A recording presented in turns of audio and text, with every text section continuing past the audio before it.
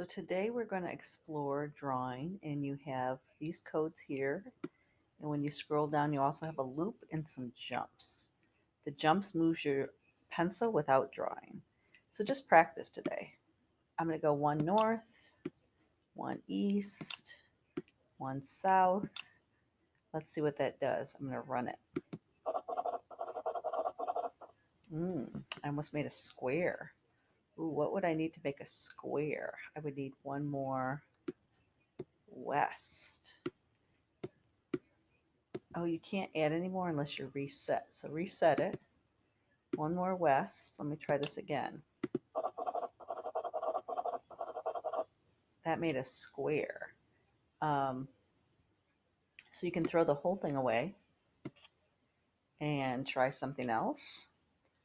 Reset. Maybe a loop. Maybe a east. A jump south 3 times. So that's telling it to go east, jump, east, jump, east, jump. Let's see.